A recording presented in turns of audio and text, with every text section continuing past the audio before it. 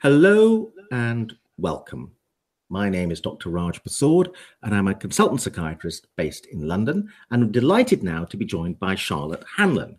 Charlotte Hanlon is a psychiatrist based in the Department of Psychiatry at Addis Ababa University in Ethiopia, and she's linked to the Institute of Psychiatry at King's College London. So, Charlotte, welcome. Tell us a little bit about how you, as sounding like a British psychiatrist, ended up in Ethiopia. Well, thanks very much for interviewing me today. So I started off always being interested in psychiatry as a medical student and always wanting to work overseas and considering that might be incompatible. But after my medical elective in Uganda, I saw some preliminary efforts that were going on in that hospital about trying to reach out and provide care to people with mental health problems.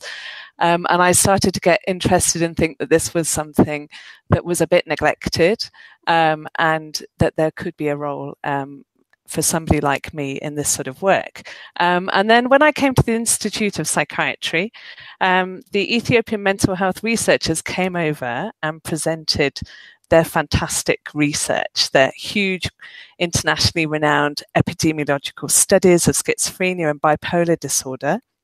And they were very inspiring. And I thought, okay, let me work with these guys. And I was lucky enough to get a fellowship, and I did my PhD from 2004 to 2006 in Ethiopia, based here for fieldwork. And then I've been back here since 2009 and part of the Department of Psychiatry in Addis Ababa University.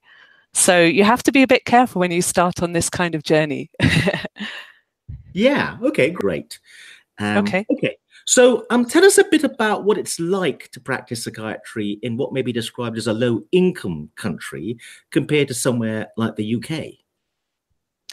So we are based, or I am based for my clinical work in a big general hospital in Addis Ababa, and services at present are very centralized.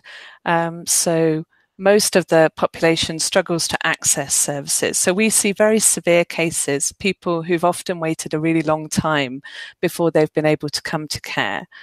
And the kind of cases we see, the kind of way that people present is often really similar when it comes to severe mental disorders like schizophrenia.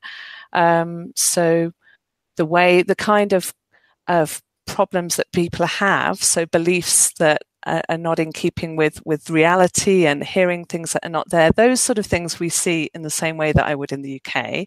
And we see people having severe impairment of their ability to do their day-to-day life, that kind of problem. But the content of say, beliefs, delusions, and their hallucinations are really different and very much coloured by the cultural context here. So often more religious in content, and also not just influenced by the cultural context, but also the political context. There's a lot of unrest recently, although settled now, and so some persecutory beliefs can be fueled by that kind of context as well. So and the background context of poverty, I think, is really important as well in sort of fueling the way people present their symptoms, and their concerns are often very around sort of issues around survival, which you wouldn't see quite so starkly if you're sitting in London. My experience of seeing people in low-income countries is the other interesting thing is the definition of what it is to be well is different. My experience of seeing, for example, what might be described as a witch doctor's clinic in a very remote part of Kenya was as long as people could return to working the fields as a recovery from the serious mental illness, they were considered well. But to a Western psychiatrist, that didn't necessarily seem to be what we would equate with wellness. I wondered what your thoughts are about that and what your experience is. Yeah, I think that very much accords with what we see. So although I work in a clinic in Addis, a lot of my work is involved in trying to expand care into more rural areas through integration of mental health care and primary care. So when we do community-based work, we see people who really, as I say, are very much delayed in accessing care. And then when they do, even a marginal improvement, because of the need to kind of get back to work because of survival. There's no social safety net. There's no disability payments. So if people can't work, it has huge implications for themselves and for the household. So yeah, even with a lot of symptoms, they go back to work. But one of the really interesting things from my colleagues' work in Ethiopia was that the outcome, the functional outcome of people with schizophrenia in Ethiopia was not as good as had been implied by some previous studies. And what we find is that people say that they're working, but when we ask them about how well they're working, how well their farm work is being completed, they're actually quite severely impaired.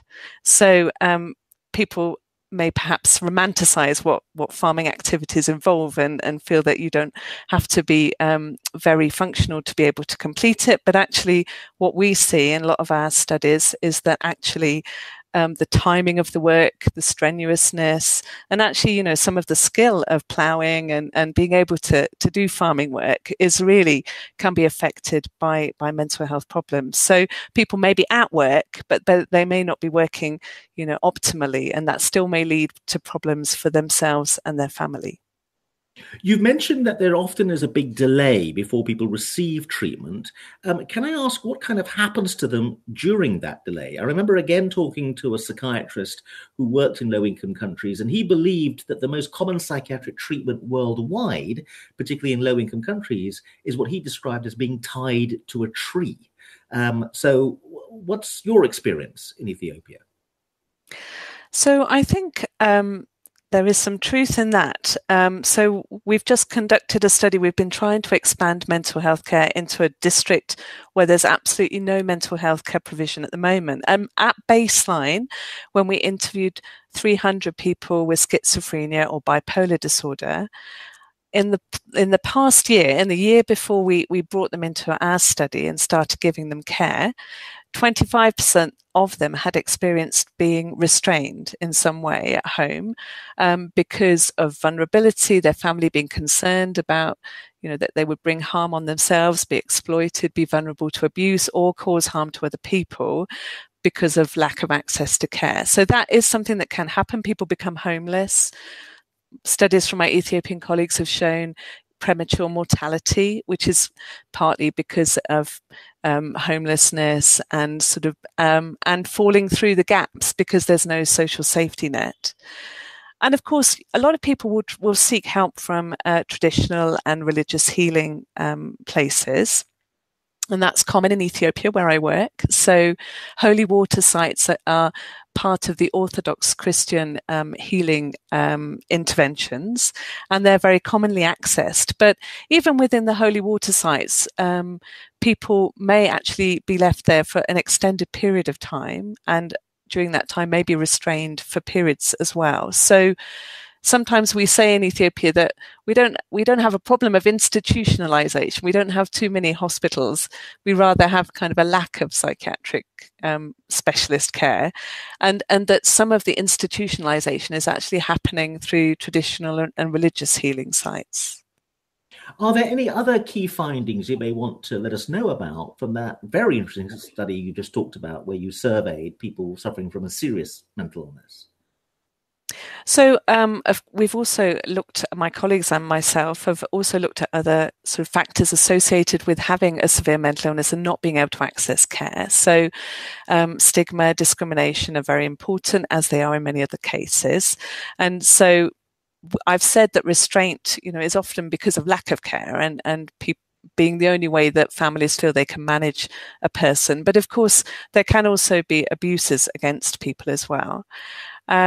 We found that households are impoverished, that there are higher levels of food insecurity, who's got a severe mental health problem.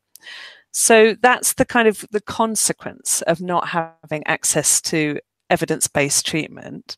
And we're doing a lot of projects to try and, as I say, expand access to mental health care. And we're starting to sort of see the first findings about the impact of being able to bring care much closer to people's homes so they're able to access it more easily through walking distance rather than spending a lot of money on transport, for example. I mean, it's a bit early to say, but we are showing, for example, reductions in the proportion of people who are restrained. So, which is in keeping with what we'd expect, because we're conceptualizing and understanding that people are only restrained in the absence of adequate care. I think that one of your big interests in psychiatry is this point of how to get care to people who don't normally receive, or get care into places where there is no care. Can you tell us a bit more about that? Because I'm assuming what you're referring to is how you get care in a place where there is no psychiatrist. Yeah, that's right. So in Ethiopia, we have around 70 psychiatrists for a population of 100 million people.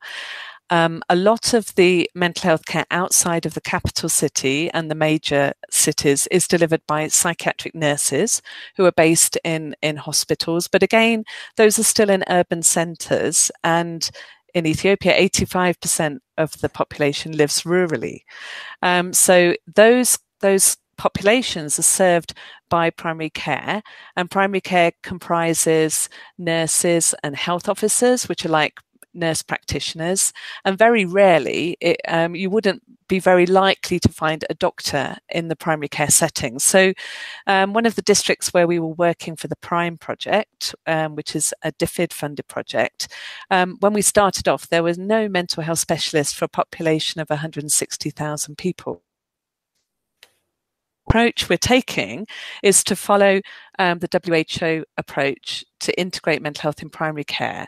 So we train primary care workers for pretty brief periods of time using the WHO's evidence-based guidelines and training resources, and we've adapted those for our setting, and we've added in system-level supports to try and make it sustainable and more feasible.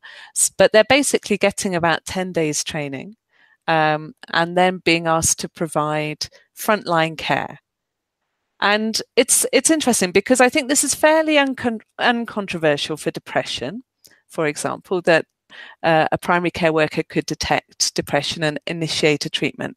But I think the idea of somebody with severe mental illness, the diagnosis being made by a nurse, primary care nurse, having antipsychotic medication initiated, the explanation about the illness given, physical causes of the symptoms being ruled out, making a care plan. These are the things we're starting to expect of primary care workers in our setting. And it is very challenging, but we've really been surprised at how far we've been able to go with this so far. So you have people who've not been to medical school and are starting their training from scratch over 10 days, prescribing medication. Is that right? That's right. I mean, most nurses and health officers will have had a very small amount of exposure to psychiatry during their preliminary, their undergraduate training. But usually that doesn't involve clinical exposure because of the lack of clinical sites. So it may be very theoretical. And at the time that they were trained, they weren't really expecting to have to deliver mental health care. So really for most people, it's been a few years since they've kind of thought about mental health care and they don't really have any grounding in it. And we are asking a lot of people. So clearly you can't just train people briefly and then sort of throw them in the deep end and hope that that's going to work. So supervision and kind of ongoing sort of quality improvement, mentoring is something we're finding is clearly crucial to make this work in a safe way. So I'm very interested in what kind of treatments these people are offering, because obviously it sounds like you can offer antipsychotic medication and antidepressant medication, but are they doing a form of what we might call cognitive behavioral therapy as well? So one of the challenges is really how to make sure that we are able to provide a biopsychosocial intervention. So not just biological treatments like medications, but also responding to unmet psychological and social needs. So in some ways that's very challenging to do within the existing health system. And I think you could equally say that a high income country health systems struggle to actually make sure that doesn't get lost. So what we try to do is also draw on the community as much as we can. So the primary care workers are trained in sort of kind of basic counselling techniques and how to communicate with patients and to try and set rehabilitation goals. But that's kind of quite a foreign activity for them to do, and it's been quite difficult to get that working as optimally as we would have liked. But what we can get them to do is sort of involve the family, and through raising awareness and mobilizing the community, we're able to sort of address more of the social needs through that way. So an example in the Prime project would be that we've had some homeless people in the district. And these people it's really challenging to get them into care, because normally the only way that somebody can come to any kind of healthcare is if a family member or a well-wisher would bring them to care and take responsibility for them. So they're often, doubly marginalised and excluded from care. But what we found is, as we started providing a fairly basic and quite biomedical treatment in the health centres, the community got inspired and sort of got some momentum and felt that and started really pulling together to try and support people. They brought their homeless people to the treatment setting. They helped them to get housing. They provided them with support with their basic living. So that's something perhaps that we can draw on more than we could say in South London or other places in the UK, where it might not be so easy to mobilise a community around people. On the other hand, one doesn't want to romanticise that too much, because these are very stretched communities where everybody is somewhat fighting for survival. So there is a limit to how much you can ask of a community. That said, we're over and over again impressed by what communities are able and willing to do for people with mental health problems in their midst. So these people who've been trained for 10 days, what are they called after their 10 days of training? So they're still primary healthcare workers, and really we're trying to make this part of their job. This is we're saying to people, and the Ministry of Health in Ethiopia is very supportive, that mental health should be an integral role that they should take on as part of providing holistic health care. The mantra, there is no health without mental health. And this, I think, has been well received by the primary care workers in the main. I mean, there are certainly some who struggle to see it as their job. And partly that's because we're adding it on to their job after they've qualified.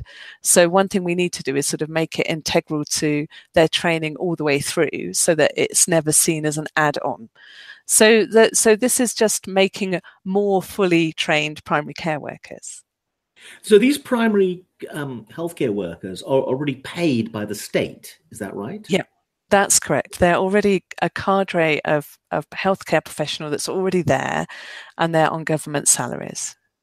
And sorry to ask these maybe indelicate or non-politically correct questions, but in a poor country, to have a job like that, is that something that people desire? In other words, is it something that people want to do because otherwise they face the prospect of unemployment? I think there is still quite a high status with delivering healthcare in Ethiopia, and health workers, especially working very close to the community, they get a lot of respect from the community. It's very much appreciated. So there is a status associated with the job, and I think that's important. On the other hand, there's a very high turnover of health workers. So, I mean, they're very young when we go to health centres and interview the different health workers. So the median age is always kind of under 30, and they seem to stay around 3 years and move on, perhaps to more urban settings, not always lost from the health system. But you don't often find people who stay a very long time in the job. And one of our PhD students has been looking at that from the perspective of burnout and stress, and to see whether, that's an important factor driving the turnover. And it certainly seems to be that is an important component. I've always felt that, given that this kind of work is difficult work, that the kind of people who are going to do it and do it well over a sustained period have to be quite passionate about it. And I've always felt that the selection process doesn't really take that into account, that it doesn't really, in a way, that the science tends to put the weight on the training. The training is important, and the knowledge base is important, and the skills and the technical element is important. But the desire to do it is particularly important in psychiatry, as opposed to maybe the rest of medicine or healthcare. And that bit gets neglected. That we need to find people who really want to do it, and that passion is unusual, given the difficult nature of this work. I don't know what your thoughts are about that. Yeah, I think there's definitely truth in that. Obviously, not everybody is sort of particularly kind of innately skilled in the same way to do this kind of work, and may not have the same level of interest. I mean, the reality is we still have to make it a part of everybody's job. So I've said there's a high turnover of people. So if we just trained one or two people who had a specific interest in the area, there would be an enormous risk that they would move on, and then suddenly there would be no mental health care within that health centre. But on the other hand, we're able to use these, I hate to say it, but these champions for mental health are really important in sort of keeping the momentum. And so we sort of find it naturally within health centres. Some people take on more active roles. So some people are more willing to see patients and start the treatments. Some are more willing to detect and refer. So it does seem to be kind of moving in that direction. But from a kind of policy point of view, it's very difficult not to take the stance that everybody should be trained and everybody should be expected to deliver a minimum level of care, because otherwise we really can't expand access to basic mental health care. How is what you're doing in Ethiopia different to what other low-income countries are doing? Because I think you're very interested in providing a model of what the best practice is, and then spreading that across the world. So how does what you're doing compare to what other people are doing, and what looks like the best possible model of doing this? So what are we doing that's different? I think we're paying a lot of attention to the health system supports that are needed for these kind of models of care to expand mental health care. And Ethiopia's government is very public health orientated. It's very population orientated. So it's easy to kind of make the case that we need to look outside of the clinics where people are seeking care and try to be more proactively attending to the needs of the population. So where mental health care is not working as well in other low-income countries, I think you tend to see more centralised services, more emphasis on just expanding specialist mental health care, an unwillingness to see mental health care as being within the remit of general health care workers. So I think that's where things perhaps don't work so well. There are some really interesting and innovative things that are happening, for example, across Africa. So there's a couple of really interesting trials. One is underway and one's just been reported on in the British Journal of Psychiatry. So in Ghana, they've been working to try and collaborate with prayer camps to see if they can develop a collaborative model of care whereby people who are seeking help through prayer camps have this option to also, in a collaborative way, also access sort of biomedical care as well. So that's mostly medication. And that was very interesting. So that trial showed only short-term outcomes, but they showed that it did reduce symptom burden on the people who had both care combined rather than just traditional care alone. So these sort of innovative ways of thinking about how we're going to work with traditional and religious healers are really important. And there's a trial in progress in Nigeria where similarly they're recruiting people from traditional healing sites, and they're randomizing them to carry on just having traditional healing or to also have it augmented with primary care workers trained in mental health care. And these are difficult studies, but they're really important because everybody always talks a lot about how important it is to try and make use and work with traditional religious healers. But there's often a lack of specificity about how that's going to work. You know, there's a lack of rigorous and systematic evaluation. So these kind of studies are really ethically challenging because in both of the studies I mentioned, there's been an issue around potential abuses happening in the traditional camps, and what do we do about those if they're in the comparison arm? So these are really challenging studies to do, but it's really important and very innovative, I think, kind of approach. And I think that is something that marks out our setting. Not all African countries are really different. The setup in Ethiopia for traditional and religious healing is really different from West Africa.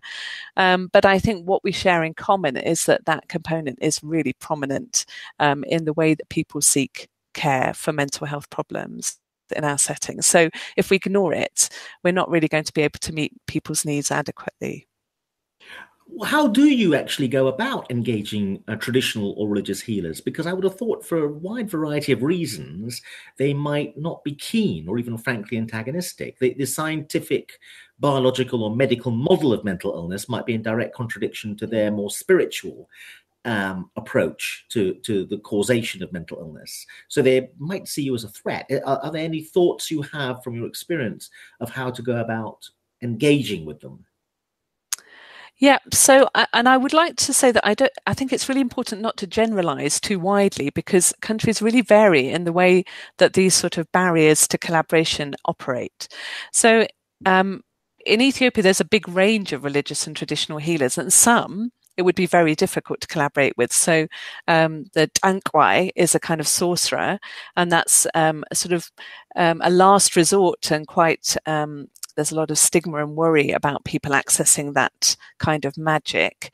And we find it very difficult to even interview these kind of traditional healers. But if we're talking about holy water, then we have good access with the Orthodox Christian priests, and we find that there's variation, but often they're quite pragmatic. We're able to draw on some of the trails that have been blazed by HIV, for example. So originally there were messages that antiretroviral therapy shouldn't be taken together with holy water, but there have been successful campaigns where the Orthodox Church has agreed and sent out messages to their followers that it's okay. And so that has become acceptable. So we've been able to do things like that within mental health. And within the Prime Project, we have religious leaders on the advisory board for the mental health care expansion. And they've been incredibly constructive and helpful about thinking about what their role is and where they can contribute and what our role is. And I think we probably went into it thinking what we would like is to minimize the delay in treatment and use religious healers for early detection and referral. But of course, they offer much more than that. And we've not fully capitalized on their capacity to help people's recovery in the fullest sense, meaning sort of their spiritual recovery, their reintegration into the community. So these are all sort of possibilities. In different countries, though, there are studies from South Africa, from Ghana, where there's much more, as you say, suspicion and potential of lost trade. So there's money at stake if traditional healers are going to lose clients, and there's a sort of competition. But I think it is difficult to generalize, and it's often possible to find, even within that kind of context, it's often possible to find people who are willing to say, actually, I struggle to really improve the outcomes for this kind of patient. Perhaps we could work together and both be contributing to care in a way that benefits both sides. Now, this may seem like a very odd question, but I'm just wondering and intrigued, if you're dealing with a traditional religious healer who has been dealing with serious mental illness for many decades and has finally come into contact with Western medicine, is there anything that Western medicine has to learn from those people? They have a wealth of experience. Do you think there's something they can offer in terms of new treatment approaches or new insights into serious mental illness? In other words, it's not just one-way traffic, but in terms of how the knowledge was meant, the direction of the knowledge flow, because scientific Western medicine takes the view, unless you're doing a randomized double-blind controlled trial, you're not really getting at real knowledge. So they have another way of getting at knowledge. They have another methodology. Are there things that we can learn from them? Yeah, I'm sure that is the case. But I still think there's it's important to be critical in the same way that we would be critical of biomedical medicine, and we should be convinced that things are beneficial for people with mental health problems. I think we should hold those same standards for traditional and religious healers. And when I say beneficial, that can be defined by the community. It doesn't have to be defined in my terms as a psychiatrist. So I think it is important to still have a critical inquiry, and that there has not been enough of that. In the review we recently did, we found some really interesting studies. There's a Cochrane review from China looking at sort of natural remedies, natural herbal remedies, which have been found to augment antipsychotic medication.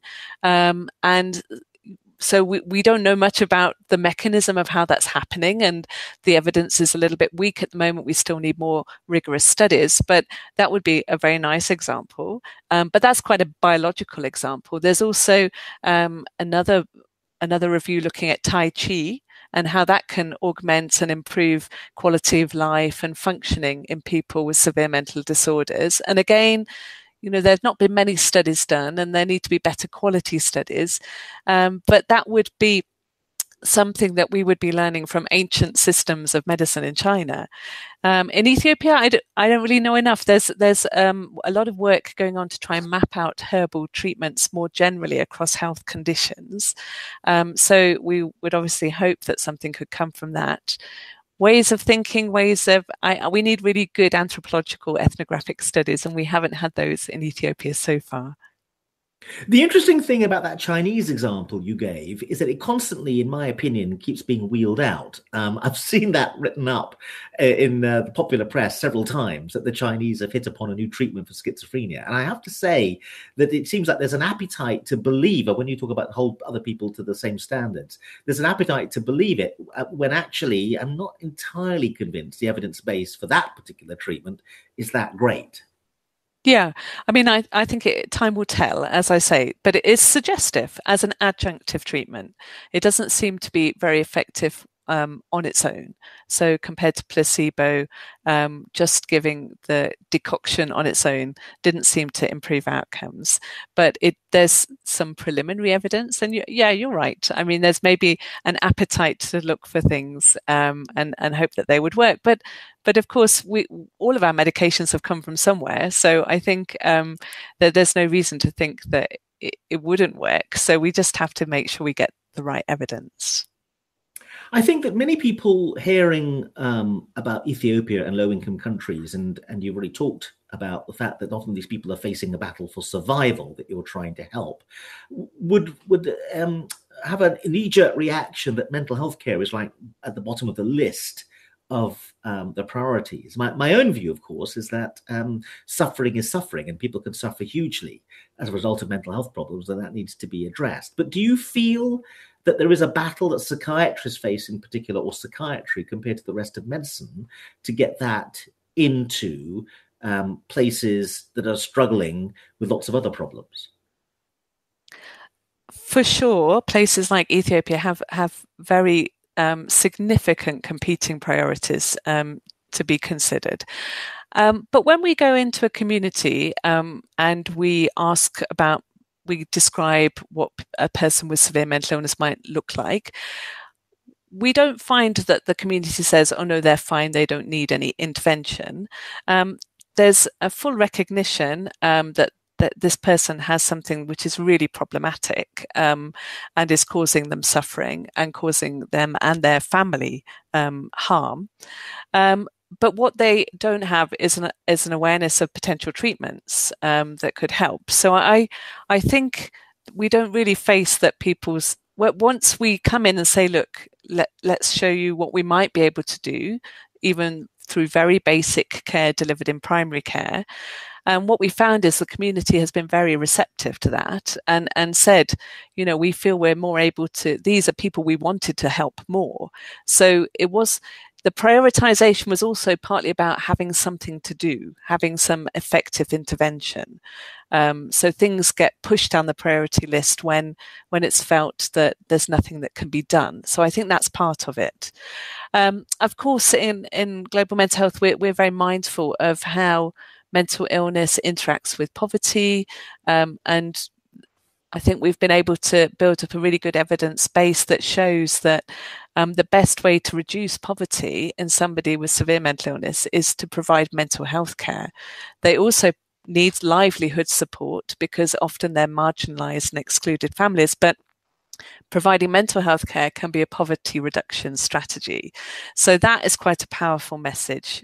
And of course, there's a lot of evidence also from the public mental health literature that mental health conditions are relevant for many of the priorities in Ethiopia, especially around HIV adherence to medication, if somebody has comorbid, if they also are affected by depression and that mental health problem is not detected, then you cannot effectively treat the HIV. And this is increasingly understood and has been a very powerful message. So we don't find, for example, that the Ministry of Health in Ethiopia, we find that they're receptive, that they understand about the mental health problem. What they want us to come with is feasible, contextually appropriate and acceptable ways of intervening to address the problem. Charlotte, thank you very much indeed. Is there anything else? We're running out of time a little bit. Anything else you wanted to say that you think would be useful for people to know in terms of your research and your experience?